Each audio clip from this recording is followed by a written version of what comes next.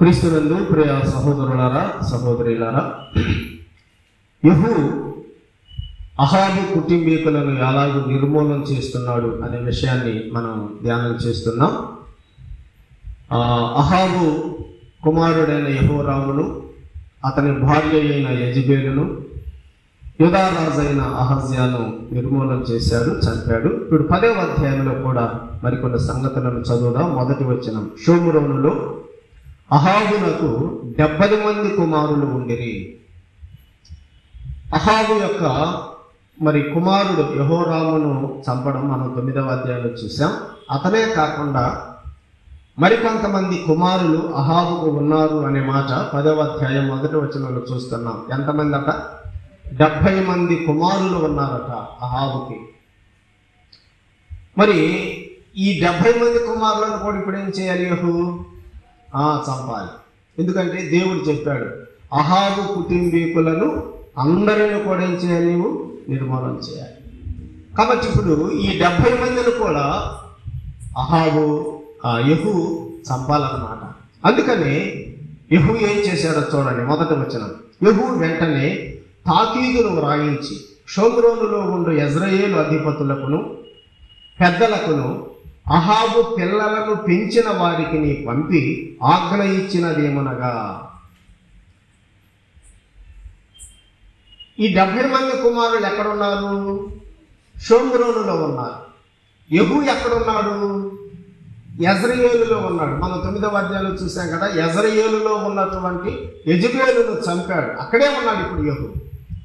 యెజ్రెయేలులో ఉన్నటువంటి యెహూ షోమ్రోనులో ఉన్నటువంటి 70 మంది కుమారులను చంపడానికి ఒక తాకీదు, ఒక లెటర్ రాసి పంపించాడు, ఒక ఉత్తరం రాసి పంపించాడు. ఎవరికి? షోమ్రోనులో ఉన్నటువంటి అధిపతులకు. అహాబు దగ్గర ఉన్నటువంటి అధిపతులు, పెద్దలు ఉన్నారు. ఈ 70 మంది కుమారులను పెంచినటువంటి వారు కూడా ఉన్నారు. వారందరికీ కూడా ఒక తాకీదు రాసి పంపించాడు. ఏమని చూడండి, మీ యజమానుని కుమారులు మీ యొద్ద ఉన్నారు. 2వ వచనం, మరియు మీకు రథములను గుర్రములను ప్రాకారము గల పట్టణములు ఆయుధ సామాగ్రియులు కలవ కదా.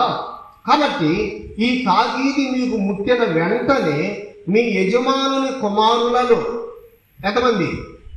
70 మంది కుమారులలో ఉత్తముడును తగినవాడును అయిన ఒకనిని కోరుకొని తన తండ్రి సింహాసనము మీద అతనిని ఆసీనులుగా చేసి మీ యజమానుని కుటుంబీకుల పక్షమున యుద్ధమాడుడి. ఒక ఉత్తరం రాసి పంపించారు.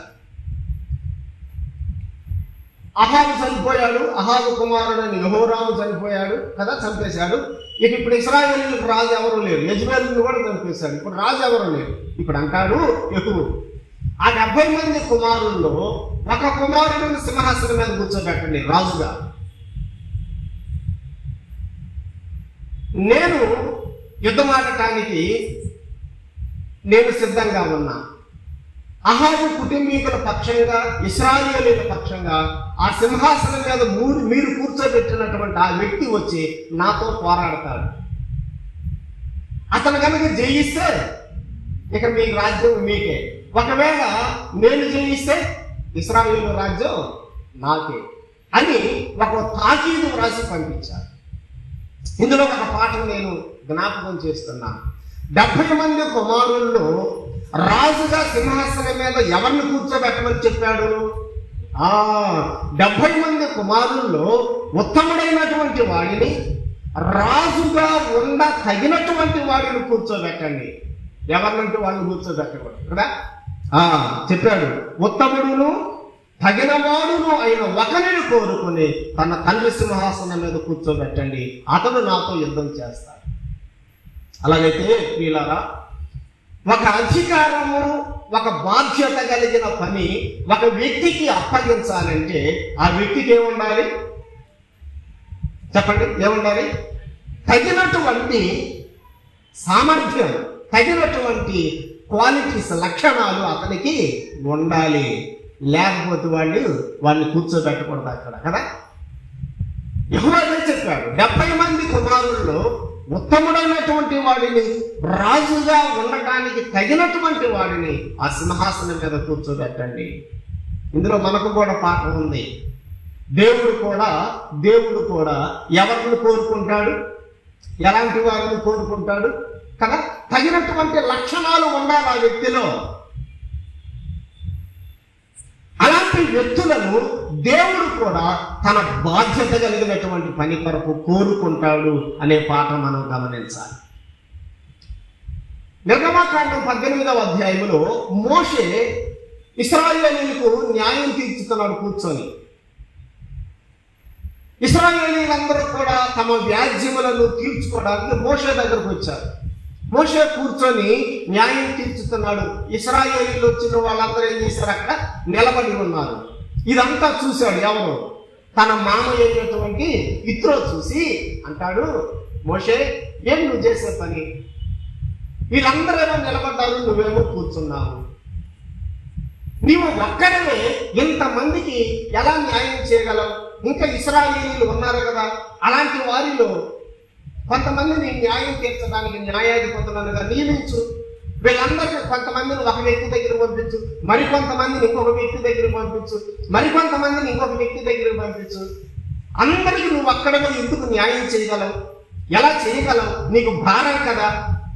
కాబట్టి కొంతమందిని న్యాయాధిపతులుగా నియమించు అంటూ ఇత్రో అంటాడు. ఆ న్యాయాధిపతులను ఎలాంటి వారిని నియమించమన్నాడు? క్వాలిటీస్ ఉండాలి. ఎవరినంటే వాళ్ళని కాదు కదా, ఎవరినంటే వారిని కాదు, వారికి సామర్థ్యము ఉండాలి, వారికి తగిన లక్షణాలు ఉండాలి. ఒక మాట చూడండి, నిర్గమకాండం 18వ అధ్యాయం 21వ వచనం చదువుదాం. ఎటువంటి వారిని న్యాయాధిపతులుగా నియమించమని ఇత్రో కూడా మోషేకి సలహా ఇచ్చాడు. ఆ మాట చదువుదాం. 18వ అధ్యాయం 21వ వచనం. నీవు ప్రజలందరిలో సామర్థ్యము, దైవభక్తి, సత్యాసక్తి కలిగి లంచగొండులు కాని మనుషులను ఏర్పరచుకొని 1000 మందికి ఒకని గాను, 100 మందికి ఒకని గాను, 50 మందికి ఒకని గాను, 10 మందికి ఒకని గాను వారి మీద న్యాయాధిపతులను నియమించు. క్వాలిటీస్ చెప్పాడు ఇక్కడ. ఏ లక్షణాలు ఉండాలి వాళ్ళకి? సామర్థ్యము ఉండాలి, దైవభక్తి ఉండాలి, సత్యం పట్ల ఆసక్తి ఉండాలి, లంచాలు తీసుకునేవారుగా ఉండకూడదు. అలాంటి వారిని న్యాయాధిపతులుగా నియమించు. ప్రియులారా వినండి, ఒక బాధ్యత కలిగినటువంటి పని అప్పగించాలంటే తప్పకుండా ఆ వ్యక్తికి ఏముండాలి? తగిన సామర్థ్యము, లక్షణాలు ఉండాలి.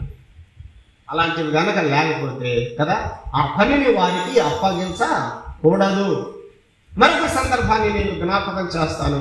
అపోస్తలుల కార్యముల గ్రంథంలో కూడా 6వ అధ్యాయంలో భోజనాలు వడ్డించే పని అప్పగించాడు. ఎవరు? పేతురు అప్పగించాడు. వాళ్ళు వచ్చి కంప్లైంట్ చేశారు పేతురుతో, అయ్యా వాళ్ళు మమ్మల్ని చిన్న చూపు చూస్తున్నారు, మాకు సరిగ్గా వడ్డించటం లేదు భోజనాలు అని చెప్పినప్పుడు, ఈ పని మేము ఎట్లా చేసాము? మేము బైబిల్ చదువుకోవాలి, ప్రార్థన చేసుకోవాలి, దేవుని వాక్యం కోసం తర్ఫీదు మేము సిద్ధం చేసుకోవాలి. కాబట్టి ఇలాంటి పనికి మీలోనే కొంతమందిని ఏర్పాటు చేసుకోండి. 7 మనుషులను ఏర్పాటు చేసుకోండి. ఏ పనికి? భోజనాలు వడ్డించడానికి సామర్థ్యం కావాలా? చెప్పండి. భోజనాలు వడ్డించాలంటే దానికి ఏమైనా క్వాలిటీస్ కావాలండి.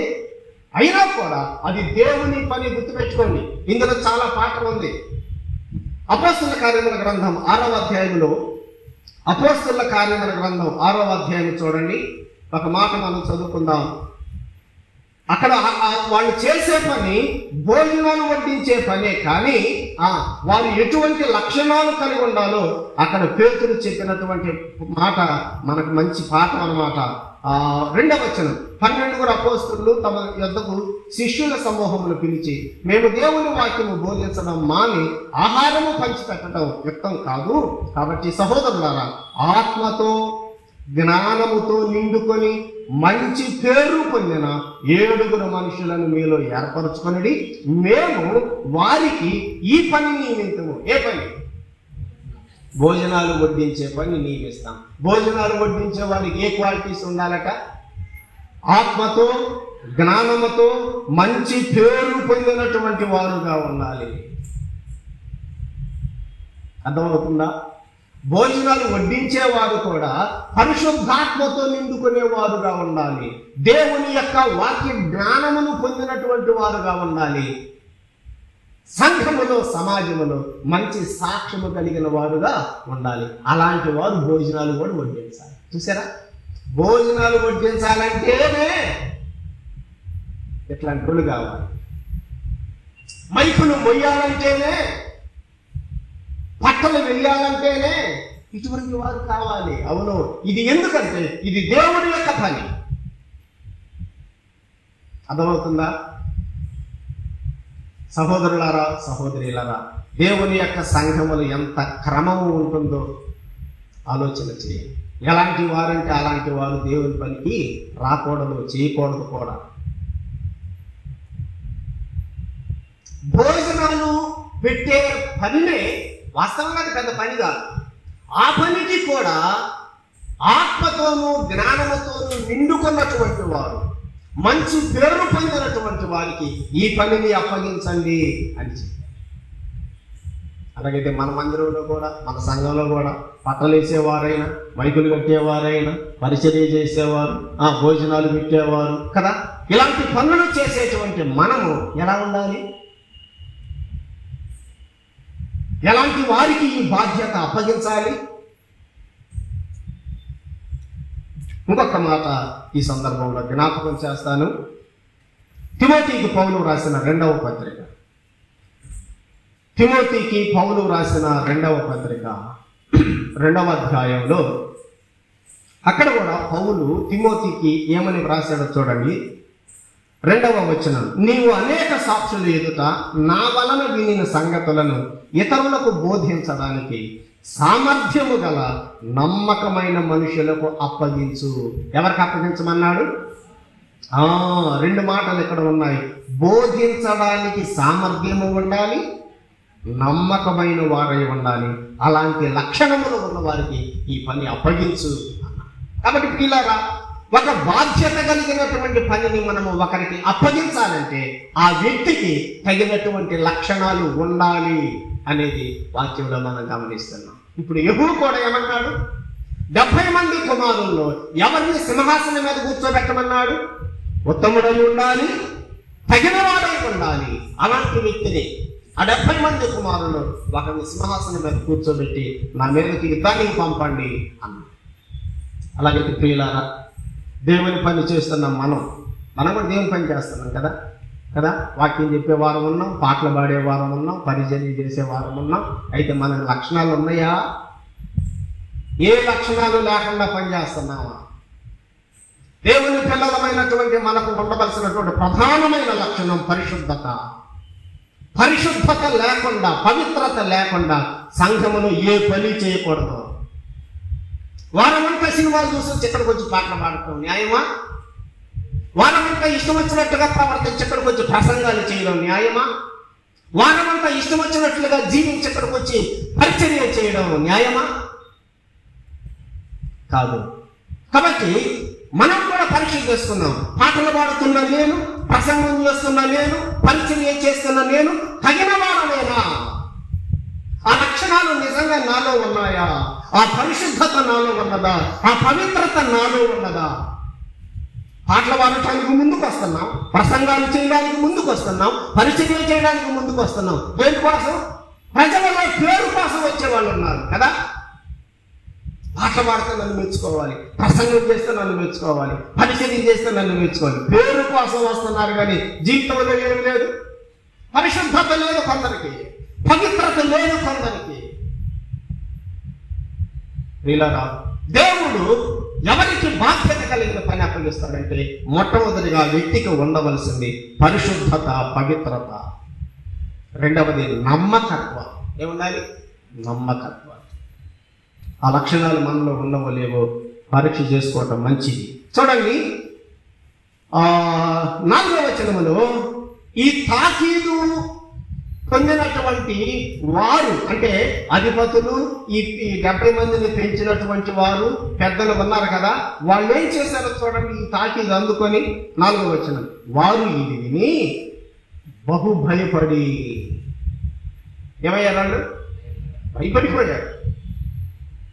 ఎందుకు భయపడ్డారు? కారణం చదువుదాం చూడండి. 2 రాజులు, ఎవరా 2? యెహోరాము, అహజ్యా. ఇశ్రాయేలు రాజైన యెహోరామును చంపేశాడు, యూదా రాజైన అహజ్యాను కూడా చంపేశాడు. ఇద్దరు రాజులు అతని ముందర నిలవజాలకపోయేరే, మనము ఎట్లు నిలవగలము అనుకొని కుటుంబపు అధికారియు, పట్టణపు అధికారియు, పెద్దలను పిల్లలను పెంచిన వారును కూడుకొని యెహూకు వర్తమానము పంపిరి. ఏమని పంపారు వర్తమానం? మేము నీ దాసులం, నీ సెలవు ప్రకారం మేము సమస్తము జరిగిస్తాం, మేము ఎవరిని రాజుగా చేసుకోము, నీ దృష్టికి ఏది అనుకూలమో దానినే చేయము అని తెలియచేసేది. అర్థమైందా? రారా చూసుకున్నాం అన్నారా వాళ్ళు? ఈ 70 మందిలో ఒకళ్ళు రాజుగా పెడతారు, రారా చూసుకున్నాం అన్నారా? లేదు లేదు. ఏమొచ్చింది వాళ్ళకి? భయం. వారు బహుగా భయపడిపోయారు. ఇద్దరు రాజులే అతని ముందు నిలవలేకపోయారు, ఇక మనము ఏమి నిలబడగలం? వద్దొద్దు, మనమందరం కూడా ఏమైపోదాం? వాళ్ళకి యెహూకి ఏమైపోదాం? దాసులమైపోదాం. చూడండి, వాళ్ళు చెప్పారు, మేము నీకు దాసులు, నీ సెలవు ప్రకారం మేము సమస్తం జరిగిస్తాం, నువ్వేం చేస్తే మేము అది చేస్తామయ్యా, నీవు ఏమి సెలవిస్తే మేము అది చేస్తాం. తర్వాత 3వ మాట ఏమన్నారు? మేము ఎవరిని రాజుగా చేసుకోము, నీ దృష్టికి ఏది అనుకూలమో దానినే తెలియచేయము అని చెప్పారు. అయ్యా, నీ ముందు ఇద్దరు రాజులు నిలవలేకపోతే మేమే నిలబడగలం? నువ్వంటేనే మాకు భయం కలుగుతుంది, మేము నీకు దాసులుగా ఉంటాం, నీవు ఏమి సెలవిస్తే మేము అది చేస్తాం, మేము అది చేస్తాం, నీవు కూడా ఏం చేయాలనుకుంటే మాకు అదే చెయ్యి, మేము ఏమి ఎవరిని రాజుగా పెట్టుకోవాలి. యెహోవా పట్ల ఎంత విధేయత కనపరిచారు, యెహోవా పట్ల ఎంత వినయమును కనపరిచారు. మేము నీకు దాసులమైపోతాం అన్నారు కదా. ఎట్లా వచ్చింది ఇంత వినయం, ఇంత విధేయత? భయం. అది భయం కనుక ఉంటే ఏమొస్తుంది? వినయము వస్తుంది, విధేయత వస్తుంది. రాహాబు వేశ్య గుర్తొచ్చిందా? యెహోషువ గ్రంథం 2వ అధ్యాయంలో మనం చదువుతున్నాం రాహాబు గురించి. ఆమె ఒక పాపాత్మురాలు. ఆమె దేవుడు చేసినటువంటి నిర్గమకాండములో దేవుడు చేసినటువంటి కార్యాలను గురించి వినినప్పుడు ఆమె ఏం కలిగింది? భయం. నా గుండెలు నీరు కరిగిపోయింది అన్నది కదా, మా గుండెలు కరిగిపోయింది, ఎర్ర సముద్రం నాగిపోయేటట్లు చేశాడు. మేము విన్నాము ఆ సంగతులు. సీహోను రాజును చంపేశాడు, ఓగును చంపేశాడు, ఈ సంగతులను మేము విన్నాం. వినినప్పుడు మా గుండెలు కరిగిపోయినాయి. ఎవడో కూడా మీ ఎదుట ఏ మనుషుడు నిలవజాలడు. దయచేసి మమ్మల్ని చంపొద్దు కదా, మమ్మల్ని రక్షించు అని రాహాబు ఆ ఇద్దరు వేగుల వారిని వేడుకుంది. ఏం కలిగింది ఆమెకి? భయం. ఎవరిలో అయితే భయము ఉంటుందో వారు వినయంగా మాట్లాడతారు, వారు విధేయతను కనపరుచుతారు. ఇంకొక సందర్భం నేను జ్ఞాపకం చేస్తాను. గిబియోను నివాసులు యెహోషువ దగ్గరకు వచ్చి రాజీ పడిపోయారు, సమాధాన పడిపోయారు. అయ్యా, మేము చాలా దూరం నుండి వచ్చినటువంటి వారం కదా, చెప్పారు కదా, మాయ మాటలు చెప్పారు, కపటోపాయంగా చెప్పేశారు. పాపం యెహోషువ వాటిని నమ్మేసి వారితో సమాధాన పడి వారి ఆహారంలో పుచ్చుకున్నారు కదా. తర్వాత కొన్ని రోజులకు తెలిసింది వీరు మన మధ్యలో ఉన్నటువంటి వారు దూరం నుండి వచ్చిన వారు కాదని యెహోషువకు తెలిసి పిలిపించి వారిని అడిగారు. ఎందుకు మీరు ఎట్లా చేశారంటే ఏం చెప్పారు? మీ ఎడల మాకేమన్నది? భయం. ఆ మాట ఉన్నది అక్కడ, రెఫరెన్స్ నేను చూపించడం లేదు. మీ ఎడల మాకు భయము ఉన్నది.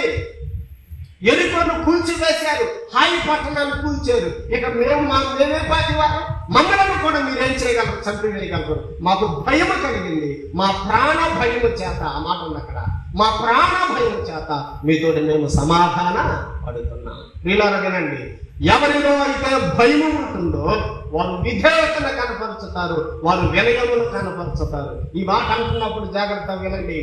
దేవుని ఎడల కూడా ఎవరైతే భయము కలిగి ఉంటారో వారిలో కూడా దేవుని పట్ల వినయము విధేయత కనపరుచుతారు. అర్థమవుతుందా?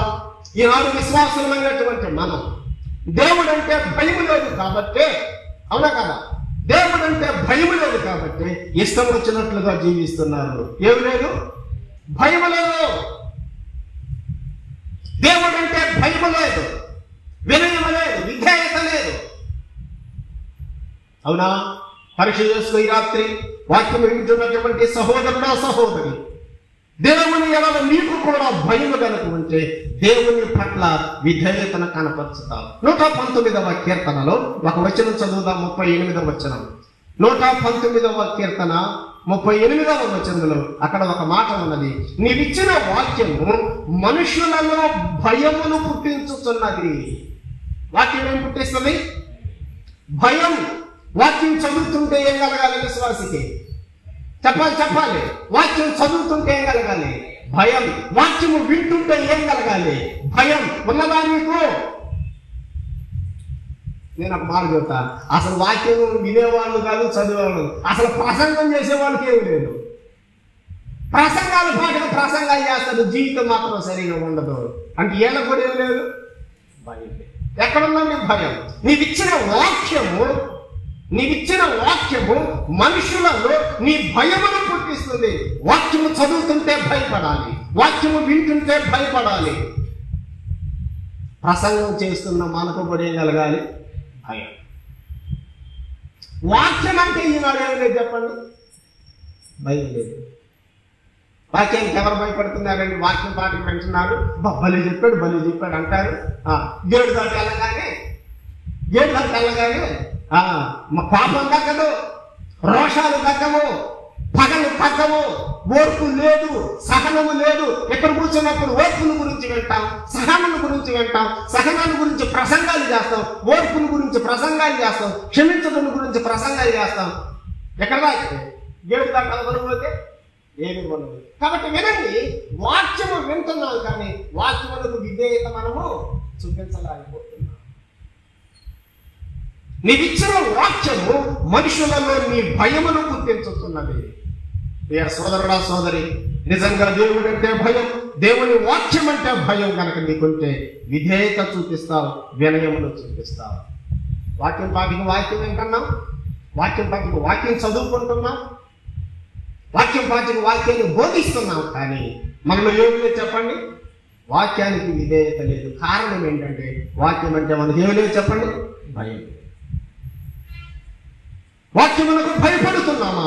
దేవునికి భయపడుతున్నామా? ఈ రాత్రి వినండి, 70 మంది కుమారులు ఒకరిని ఉత్తముడును రాజుగా కూర్చోబెట్టండి అంటే మేమెవ్వరూ కూర్చోబెట్టం, నీవంటే మాకు భయం. ఒక యెహూదే వారు భయపడితే దేవునికి ఎంత భయపడాలి ఆలోచన చేయండి. ఒక మనిషికే వారంతా భయపడి అతనికి దాసులైపోతే దేవునికి మనం ఎంత భయపడాలండి? దేవుని వాక్యమునకు మనం ఎంత భయపడాలండి? ఉన్నదా భయం? చూడండి, వాళ్ళు ఏమన్నారు? 6వ వచనం. వాళ్ళు ఎప్పుడైతే అయా మేము నీకు భయపడిపోయాం, నీకు దాసులంగా జీవిస్తామని అన్నారు, మేము ఎవరిని కూడా రాజుగా చేసుకోము అని అన్నారు. అప్పుడు యెహూ ఏం చేశాడు? 6వ వచనం. అప్పుడు అతడు 2వ తాకీదు వ్రాయించి పంపించాడు. ఇంకొక తాకీదు పంపించాడు. మొదటి తాకీదు ఏంటి? ఎవరినైనా రాజుగా నియమించి నా మీద యుద్ధానికి రండి. నో ఆన్సర్ దానికి కదా. అయ్యా నేను ఎవరిని రాజుగా చేసుకోమన్నారు. అట్లాగైతే 2వ తాకీదు వినండి అని 2వ తాకీదు పంపించాడు. అందులో ఏముంది? మీరు నా పక్షమున ఉండి నా మాట వినటానికి ఒప్పుకొనిన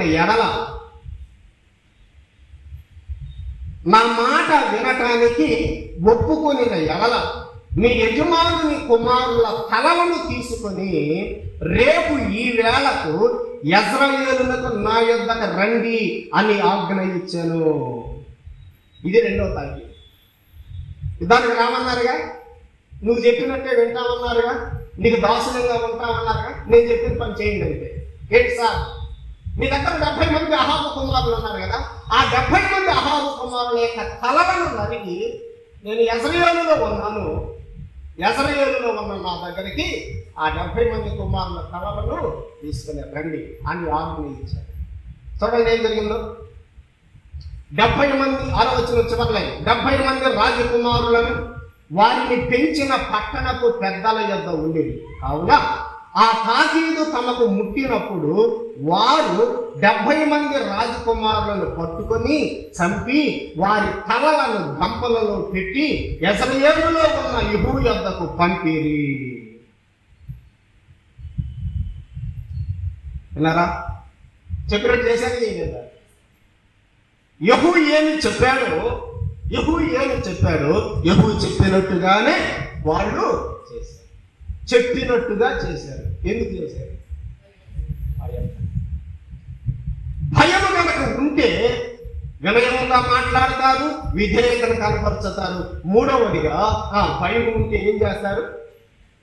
చెప్పినట్టు చేస్తారు. ఇప్పుడు ఇందులో మనకు పాఠం, దేవుడు అంటే భయం ఉంటే దేవుడు చెప్పినట్టుగా చేస్తారు. అవునా కాదా? నిజంగా చేస్తున్నాం మనం. దేవుడు ఏం చెప్పాడో అది నీ జీవితంలో నీవు చేయగలుగుతున్నావా? దేవుడు ఏం చెప్పాడో అది నా జీవితంలో నేను చేయగలుగుతున్నానా? దేవుడు చెప్పినట్టుగా మనం చేయడం లేదంటే మనకు ఏమి లేదని అర్థమవుతుంది. ఇంకంతే అనుమానమే లేదు. ఒక వ్యక్తి జీవితంలో దేవుని యొక్క మాటలు నెరవేరడం లేదు అని మనం చూస్తున్నప్పుడు ఆ వ్యక్తికి ఏమి లేదు? దేవుడు అంటే భయం లేదు. ఇంకంతే అనుమానమే లేదు. నోటితో చెప్పొచ్చు, అమ్మ నాకు దేవుడు అంటే బలి భయం, దేవుడు అంటే బలి భయం. నోటితో చెప్పడం కాదు, జీవితంలో కనపడుతుంది. ఎలా కనపడుతుంది? జీవితంలో ఎలా కనపడుతుంది?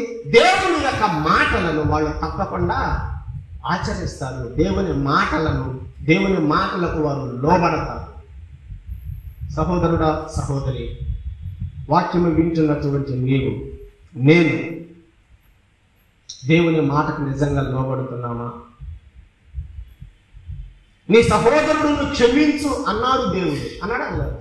ఏం చేయాలి మనం? చెప్పటల్లా లోబడాలి. ఆ మాటకేం అవ్వాలి? మనం ఎప్పుడు లోబడతాం? దేవుడు అంటే భయం ఉంటే తప్పకుండా ఆ వచనానికి లోపడతాం. ఇంకంతే. నిన్న ఎవరేదైనా అంటే ఓర్చుకో అన్నాడా లేదు? దేవుడు ఓర్చుకోమన్నాడా? ఎదురు మాట్లాడమన్నాడా? ఓర్చుకో అన్నారు. ఆ మాటకు మనం ఏమవ్వాలి? లోబడాలి. ఎప్పుడు లోబడగలం? ఆ దేవుడు అంటే భయం ఉంటే. మన జీవితాలలో నిజంగా ఓర్పు కోల్పోతున్నాం, సహనము కోల్పోతున్నాం, ఓర్చుకోవటం లేదు. ఒక మాట అంటే ఓర్చుకోవటం లేదు. నేను ఎందుకు తగ్గాలి? క్షమించటం లేకపోతున్నాం, ప్రేమించలేకపోతున్నాం. ఈ ఆత్మ సంబంధమైనటువంటి లక్షణాలే మనలో లేవు. శరీర సంబంధమైన లక్షణాలు దండిగా ఉన్నాయి కదా. ఆత్మ కథల ఇంకా యేసు ప్రభు నమ్మకం ముందు ఎంత నమ్మిన తర్వాత ఇంకొంచెం ఎక్కువ అవుతుంది. ఓర్పు లేదు మనలో, ప్రేమ లేదు మనలో, సహనము లేదు మనలో, క్షమించలేకపోతున్నాం, తగ్గలేకపోతున్నాము. నేను ఎందుకు తగ్గాలి అని అనుకుంటున్నాను. ఈ లక్షణాలు మనలో ఉంటున్నాయంటే, శరీర సంబంధమైన లక్షణాలు మనలో ఉంటున్నాయంటే కారణం ఒక్కటే, దేవుడు అంటే భయం లేదు, దేవుని వాక్యం అంటే భయం లేదు. బైబిల్ తీసి పక్కన పెట్టవయ్యా, ముందు నా సంగతి ఎందుకు తీర్చనే వాళ్ళు ఉన్నారు కదా. బైబిల్ కాబట్టి ఇప్పుడు బైబిల్ పాటి బైబిలే, ఈ సమస్య పాటికి సమస్య అనేవాళ్ళు ఉన్నారు కొందరు. సోదరుడా, సోదరి, వినండి. యెహూ చెప్పినట్టుగా 70 మంది రాజకుమారుల తలలను తీసుకుని వచ్చారంటే ఎందుకు తేగలిగారు చెప్పండి? కారణం ఒకటే, యెహూ అంటే వారికి భయము అనేది చెప్పినట్టుగా చేయిస్తుంది. ఏంటిరా హోంవర్క్ రాయలేదా? రైట్రా అన్నారు ఉపాధ్యాయుడు. వచ్చాడు, కర్ర తీసుకున్నాడు ఉపాధ్యాయుడు, 4 తగిలించాడు. ఇప్పుడు వాడికి ఏమొచ్చింది? రేపు నువ్వు చెప్పినట్టు టీచర్ చెప్పినట్టు వాడు ఎట్లా చేయగలిగాడు? భయం. అంతే. భయము అనేది చెప్పినట్టుగా చేయిస్తుంది. నువ్వు చెయ్యడం లేదంటే నీకేమి లేదు? భయం. వీళ్ళరా, దేవుడు చెప్పినట్టుగా మనం చేద్దాం. దేవుని వాక్యము చెప్పినట్టుగా మనం చేద్దాం. దేవుని వాక్యమునకు మనం సంపూర్ణంగా లోబడదాం. ఎందుకంటే దేవుడు అంటే నిజంగా మనకు భయం రావాలి. ఆలోచన చేయట్లేదండి నాడు విశ్వాసులు. అయ్యో రేపు నేను చచ్చిపోయేటప్పుడు నాకు తీర్పు ఉన్నది అనే భయం లేదు అసలు. రేపు విశ్వాసం మనకేముంది? తీర్పు ఉందా లేదా? తీర్పు ఉందంటే భయపడమా? తీర్పులో దేవుడు నన్ను ఏమడుగుతాడో అనే భయము మనకు రావద్దా? ఆ భయం కనుక మనలో ఉంటే దేవుని వాక్యములకు మనం సంపూర్ణమైన విధేయత చూపిస్తాం. ప్రియులారా, యెహోవా చెప్పినట్టుగా 70 మంది తలలను నరికి వారిని గంపల్లో పెట్టి తీసుకుని వచ్చాడనే మాట మనం చదువుతున్నాం. చూడండి 8వ వచనం. దూత అతని యొద్దకు వచ్చి, యెహోవా దగ్గరకు వచ్చాడు దూత వచ్చి, రాజకుమారుల తలలు వచ్చినవి అని చెప్పగా అతడు ఉదయము వరకు ద్వారము బయట స్థలమందు వాటిని 2 కుప్పలుగా వేయించండి అని. ఉదయమైనప్పుడు అతడు బయటికి వచ్చి నిలిచి, యెహూ బయటికి వచ్చి నిలిచి జనులందరినీ చూచి, మీరు నిర్దోషులు, నేను నా యజమానుని మీద కుట్ర చేసి అతనిని చంపితిని. అయితే వీరందరినీ ఎవరు చంపిరి? ఈ 70 మందిని చంపినటువంటి మీరు నిర్దోషులు, మీకు ఇందులో ఏమి నేరం రాదు లేదు. ఎందుకని? వీళ్ళని ఎవరు చంపారు? అసలు నేను చంపమని చెప్పింది ఎవరు? దేవుడే చంపమని చెప్పాడు. కాబట్టి మీరు ఈ విషయంలో నిర్దోషులు అన్నాడు. చూడండి 10వ వచనం. అహాబు కుటుంబీకులను గురించి యెహోవా సెలవిచ్చిన మాటలలో ఒకటి నెరవేరకపోదు. తన సేవకుడైన ఏలీయా ద్వారా తాను సెలవిచ్చిన మాట యెహోవా నెరవేర్చును అని చెప్పాను. ప్రియులారా, దేవుడు ఏమి సెలవిస్తే అది కదా జరిగిస్తాడు దేవుడు. అంతే. అహాబు కుటుంబీకులను గురించి దేవుడు ఆనాడు ఏలీయా ద్వారా ఏమి చెప్పాడో అది ఇప్పుడు జరిగిందా జరగలేదా? రాజుల మొదటి గ్రంథం 21వ అధ్యాయం 22వ అధ్యాయంలో దేవుడు అహాబు కుటుంబీకుల గురించి ఏం చెప్పాడో రాజుల 2వ గ్రంథం 9వ అధ్యాయం 10వ అధ్యాయంలో అదే జరిగించింది. దేవుడు కనుక మాట చెప్పాడంటే తప్పకుండా జరిగేస్తాడంటే. ప్రియులారా, దేవుడికి మనం అందరం కూడా భయపడదాం. దేవుడు మన పట్ల వాగ్దానాలు చేయాలి. ఆ వాగ్దానములను మన జీవితంలో నెరవేర్చాలి. అహాబు కుటుంబీకులకు శాపములు చెప్పాడు. మన పట్ల ఏం చెప్పాలి? దేవుడు ఆశీర్వాదకరమైనటువంటి వాగ్దానములను నెరవేర్చాలని దేవుడు మన పక్షాన ఉండేటట్లుగా మన జీవితాలను జాగ్రత్తగా కాపాడుకుందాం. తర్వాత చూడండి ఏం జరిగిందో 11వ వచనం. ఈ ప్రకారం యెహూ ఇశ్రాయేలులో అహాబు కుటుంబీకులనందరినీ, అతని సంబంధులను గొప్పవారిని అందరినీ, అతని బంధువులను అందరినీ, అతను నియమించిన యాజకులను హతము చేసెను. అతనికి ఒక్కరినైనను ఉండనీయ లేదు. అందరినీ చంపేశాడు యెహూ. దేవుడు ఏ పని అప్పగించాడో ఆ పని మొత్తం ఇప్పుడు యెహూ నెరవేర్చేశాడు. అవునా కదా? యెహోరామును చంపాడు, అహజ్యాను చంపాడు, యెజబేలును చంపాడు. ఇప్పుడు ఈ 70 మంది కుమారులను కూడా చంపాడు. అందరినీ చంపేశాడు. దేవుడు అసలు యెహూకు రాజుగా పట్టాభిషేకం చేసింది ఎందుకు? ఈ పని కోసమే. అహాబు కుటుంబీకులను నిర్మూలన చేయడానికే, అహాబు కుటుంబీకులను నాశనం చేయడానికే యెహూకు పట్టాభిషేకం చేయించాడు. దేవుడు తనకు ఏ పని అప్పగించాడో ఆ పనిని యెహూ నెరవేర్చేశాడు. వీళ్ళారా, దేవుడు నీకు నాకు అప్పగించిన పనిని మనం కూడా యెహూ చేసినట్టుగా మనం కూడా దేవుడు అప్పగించిన పనిని చెయ్యాలి. నోవాహు ఏ పని అప్పగించాడు దేవుడు? నోవాహుకి ఏ పని అప్పగించాడు? వానగట్టే పని కదా. అవును. మోషేకి ఏ పని అప్పగించాడు? మోషేకి ఏ పని అప్పగించాడు? ఇశ్రాయేలీయులందరినీ కూడా ఐగుప్తులో నుంచి బయటకు తీసుకొచ్చి నేను నివాసం ఉండటకు ఒక ప్రత్యక్ష గుడారాన్ని ఆ పని అప్పగించాడు. చేశాడు చేయలేదా? నోవాహు వడగట్టు పని అప్పగిస్తే చేశాడు చేయలేదా? చేశాడు. యెహోషువను ఎందుకు కోరుకున్నాడు? మోషే చచ్చిపోయిన తర్వాత నెక్స్ట్ నాయకుడిని ఎవరిని? యెహోషువను ఎందుకు ఏర్పాటు చేసుకున్నాడు? ఈ ఇశ్రాయేలీయులందరికీ కూడా కనాను దేశాన్ని జయించి దాన్ని భాగాలు చేసి ఏ గోత్రానికి రావాల్సిన స్వాస్థ్యం ఆ గోత్రానికి అప్పగించే పని ఎవరికి ఇచ్చాడు? యెహోషువకి ఇచ్చాడు. పని పూర్తి చేశాడు చేయలేదా? యెహోషువ కూడా తనకు అప్పగించిన పని పూర్తి చేశాడు. దావీదుకు అప్పగించిన పని ఏంటి? ఇశ్రాయేలు దేశాన్ని 12 గోత్రాలను నీకు నీతి న్యాయములతో పరిపాలన చేయాలి. ఒక రాజు యొక్క పరిపాలన ఎలా ఉంటుందో చూపించాలి నువ్వు అన్నాడు. అందుకని మనము దినవృత్తాంతాల 2వ గ్రంథం చదివేటప్పుడల్లా దావీదు పేరే కనపడుతుంది. దావీదు చూసుకొని యథార్థమైన ప్రవర్తనకు మాదిరిగా చూపించాడు అంటాడు మంచి రాజులైతే. ఆ చెడ్డ రాజులు వస్తే ఏమంటాడు? దావీదు వల్లే ప్రవర్తించలేదు అని అంటాడు కదా. ఎవరు మోడల్గా పెట్టాడు దేవుడు? దావీదు. నీతి న్యాయములతో పరిపాలన ఎలా చెయ్యాలో దావీదుకు అప్పగించాడు. ఆ పనిని దావీదు నెరవేర్చాడు కదా. అపోస్తలుల కార్యముల గ్రంథం 11వ అధ్యాయం మనం చదువుతాం.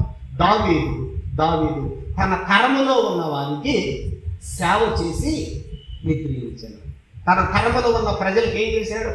సేవ చేశాడా, చేయించుకున్నాడా? ఒక రాజు ఎలా ఉండాలో అలా సేవ చేశాడు. ఆ పని నెరవేర్చాడు. సొలొమోనుకి ఎందుకు కోరుకున్నాడు? సొలొమోను దావీదు నూకాలు మందిరం కట్టినది, ఆ పని నీ కడుపును పుట్టే వాళ్ళకి అప్పగిస్తా కదా. ఎవరికి అప్పగించాడు? సొలొమోనుకు అప్పగించాడు. సొలొమోను నెరవేర్చలేదా? ఎవరిని దేవుడు కోరుకొని ఏ పని అప్పగించాడో వారు ఆ పనిని నెరవేర్చారు. యెహోను కూడా దేవుడు కోరుకున్నాడు. ఏ పని కోసం అంటే అహాబు కుటుంబీకులను నిర్మూలన చేసే పని పూర్తి చేశాడు. యేసు ప్రభువుకి ఏ పని అప్పగించాడు? తండ్రి అయిన దేవుడు యేసు ప్రభువుకి ఏ పని అప్పగించాడు? భూలోకములో ఉన్న ప్రతి మానవుని పాప విమోచన కొరకు నీవు బలి కావాలి.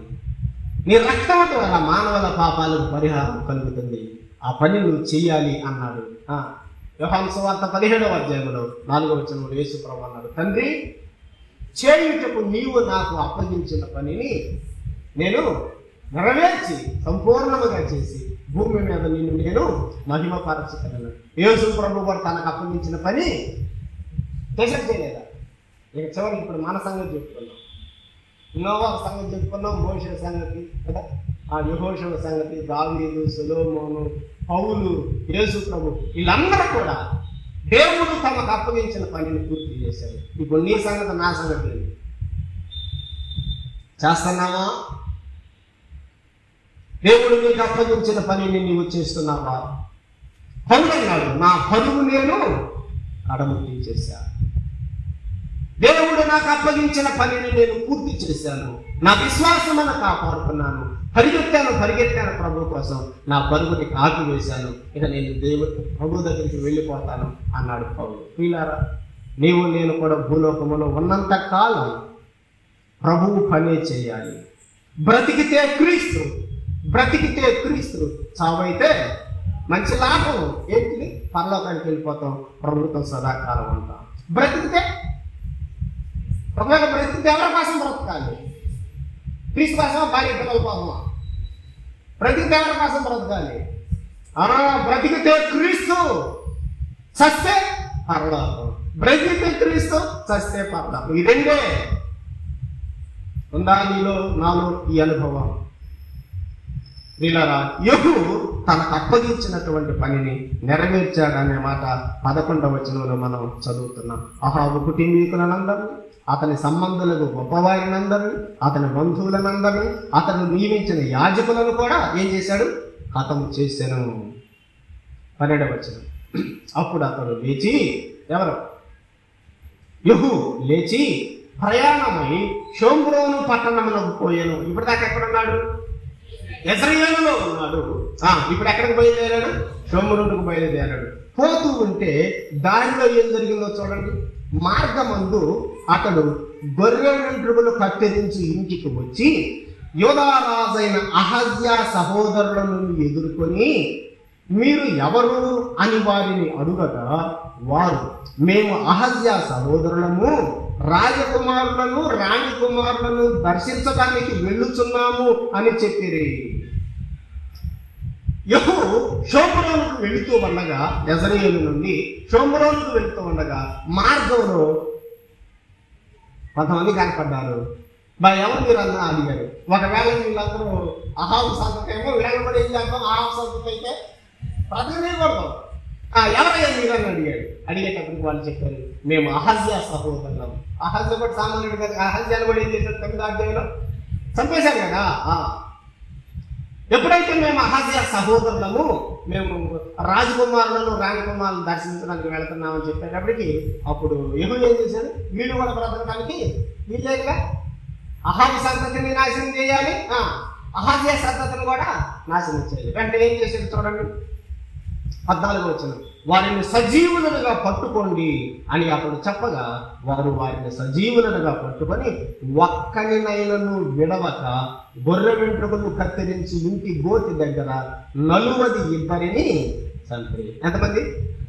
42 మందిని ఆ రోజు చంపేశారు.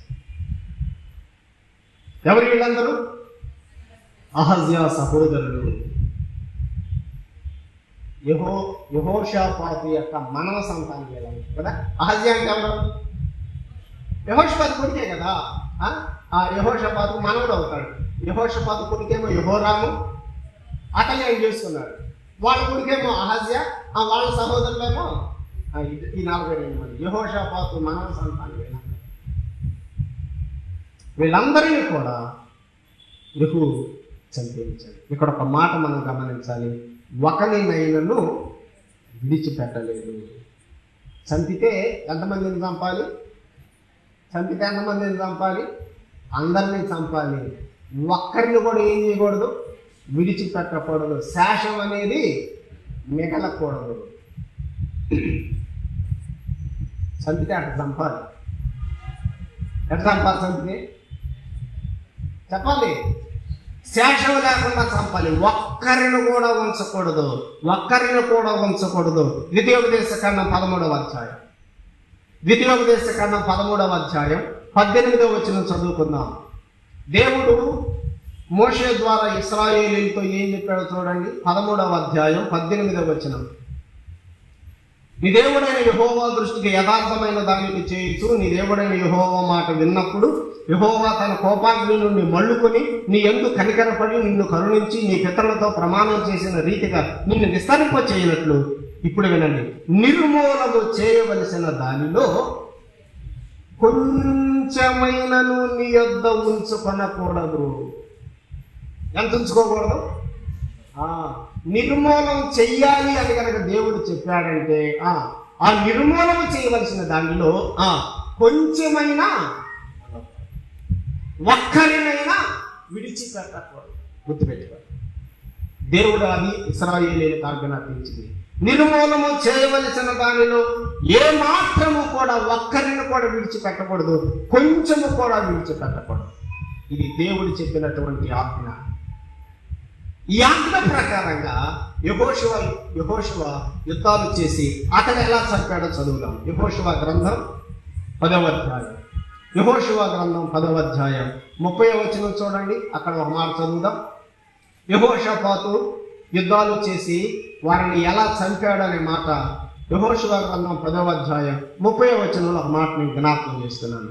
యెహోవా దానిని దాని రాజును ఇశ్రాయేలీయులకు అప్పగించగా వారు నిశ్శేషముగా దానిలో ఉన్న వారిని అందరినీ కత్తివాత హతము చేసిరి. ఇక్కడ మనం అండర్లైన్ చేసుకోవాల్సిన పదం ఏంటంటే నిశ్శేషముగా. ఎట్లా చంపారు అంటే ఇక శేషం ఏమీ లేదు కదా. 16/2 శేషం ఎంత ఏమన్నా ఏమున్నది? శేషం లేదే కా, నిశ్శేషం, 0 అంతే శేషం కదా. 15/2 అయితే శేషం వస్తుంది. ఇప్పుడు ఎలా చంపాడు? శేషం లేకుండా చంపాడు. చూడండి ఇంకొక వచనం, 33వ వచనం. లాకీషుకు సహాయము చేయుటకు గెదురు రాజైన హోరాము రాగా యెహోషువ నిశ్శేషముగా అతనిని అతని జనులను హతము చేశాను. ఇక్కడ కూడా పదం వచ్చింది నిశ్శేషముగా అనే మాట. చివరగా 40వ వచనం చూడండి. 40వ వచనం. అప్పుడు యెహోషువ మన్య ప్రదేశమును, దక్షిణ ప్రదేశమును, షెఫేలా ప్రదేశమును, చరియల ప్రదేశమును వాటి రాజులనందరినీ జయించెను. ఇశ్రాయేలీయుల దేవుడైన యెహోవా ఆజ్ఞాపించినట్లు అతడు శేషము ఏమీ లేకుండా, ఈ మాట అండర్లైన్ చేస్తున్నాం, శేషము ఏమీ లేకుండా ఊపిరి కలిగిన సమస్తమును నిర్మూలన చేశాను. ఊపిరి కలిగిన సమస్తమును నిర్మూలన చేశాను. ఊపిరి లేకుండా చేశాడు. దేవుడిలో ఊపిరి ఉంటుందో దాన్ని ఊపిరి లేకుండా చేశాడు. చంపితే అక్కడ చంపాలి. రాత్రుల పూట నిద్రపోయేటప్పుడు 10 దోమలు తిరుగుతున్నాయి అనుకోండి, నిద్రపోకుండా కొడతామంటే 12 గంటలకు లేస్తాం మనం, దోమలు కొడతాంటే దోమలు చూస్తున్నాం. 1-2 దోమలు చంపి పడుకుంటారా? మిగిలిన దోమలు కూడా ఏం చేయాలి? అన్నిటిని చంపితే కానీ సాధారణంగా నిద్రపోం. ఒక్క దోమను వదిలిపెట్టాం అనుకోండి, ఆ దోమ మళ్ళీ కాళ్ళకు వచ్చి కొట్టడం, ముఖం మీద వచ్చి కొట్టడం చేస్తుంది కదా. అవును, చంపితే ఎట చంపాలి? నిశ్శేషం. నీ జీవితంలో ఉన్న శరీర క్రియలను నిశ్శేషంగా చంపావా, శేషం ఉన్నాయా? మనం కూడా ఎట చంపాలి? చంపితే మనలో శరీర కార్యాలు ఉన్నాయి, శరీర క్రియలు మన జీవితంలో ఉన్నాయి. వాటిని ఎలా చంపాలి? మనం కూడా నిశ్శేషంగా చంపాలి. కానీ ఇంకా చంపల కొన్ని ఉన్నాయి కదా. పాపం ఉందా లేదా? మనలో ఉందా లేదా? పాపం ఏం చెప్తా? ద్వేషం ఉందా లేదా? పగ ఉందా లేదా? ప్రతీకారం తీర్చుకోవాలనేది ఉందా లేదా?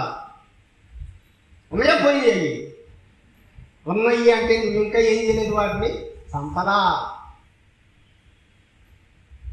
చంపితే ఎలా చంపమన్నాడు దేవుడు? నిశ్శేషముగా చంపాలి.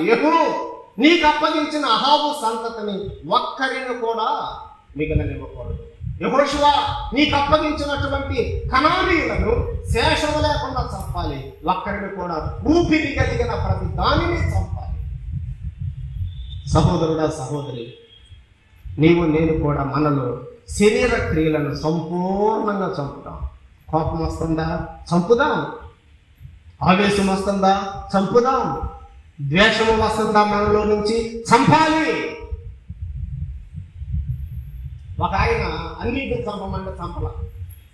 ఎవరు? సౌలు కదా. అమాలేకీయులను అందరినీ చంపాలంటే చంపకుండా కొన్నింటిని ఏం చేశాడు? దాచిపెట్టాడు. ప్రతిఫలం ఏం పొందాడు? రాజ్యం పోగొట్టుకున్నాడు. అన్నిటినీ చంపకపోతే నీవు కూడా కోల్పోతావు. వీళ్ళ దేవుని పిల్లలమైన మనం యెహోవాని సమస్త శరీర క్రియలను మనం చంపుదాం. ఏమీ లేకుండా మన జీవితంలో సంపూర్ణముగా నిర్మూలన చేసి పూర్ణముగా ఆత్మ సంబంధులంగా జీవించాలి. అదండి దేవుని పిల్లలు. దేవుని పిల్లలు ఎక్కడ ఉండాలి? ఆత్మ సంబంధులుగా ఉండాలి. పరిశుద్ధాత్మతో నిండుకున్న వారంగా, పరిశుద్ధాత్మ చేత నడిపించబడే వారంగా మన జీవితం ఉండాలి. అలా ఉండాలంటే మనలో ప్రతి దానిని మనం ఏం చేసుకోవాలి? చంపాలి. ప్రార్థన చేద్దాం. సహోదరుడు రామారావు గారు వచ్చి ప్రార్థన చేస్తాడు, కూడికను ముగింపు చేస్తాడు.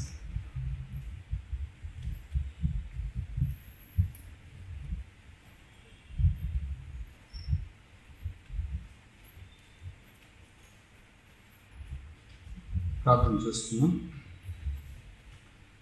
పరిశుద్ధుడైన దేవ, మహోన్నతుడైన తండ్రి, మహాఘనుడైన దేవ, మీ దాసుని నిలబెట్టుకొని మీ ఆత్మతో నింపి మాకు అనుగ్రహించిన జీవము కలిగిన మీ మాటల కొరకై నేను మీకు స్తోత్రం చేస్తున్నాం.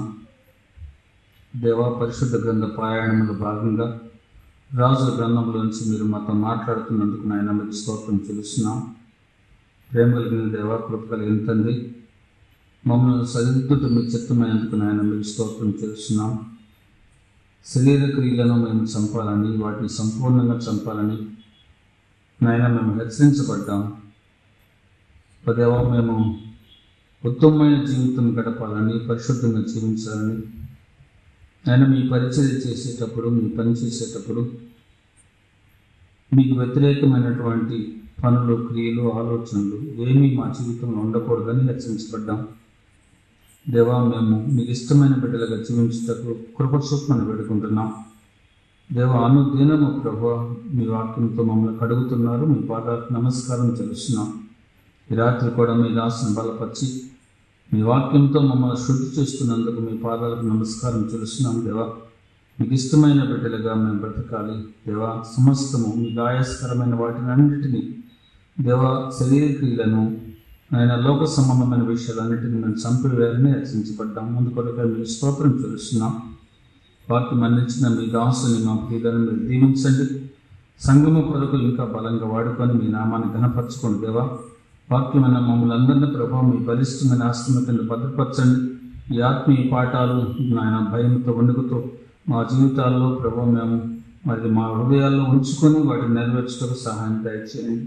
ప్రేమ కలిగిన దేవ, మీరంటే మాకు భయం ఉండాలి దేవ. ప్రతి పని నాయన మేము భయంతో చేయాలి. దేవుడు చెప్పాడు, దేవుడు సర్వాధికారి, ఆయన రోషం కలిగిన దేవుడైన భయం మా హృదయంలో ఉండాలి.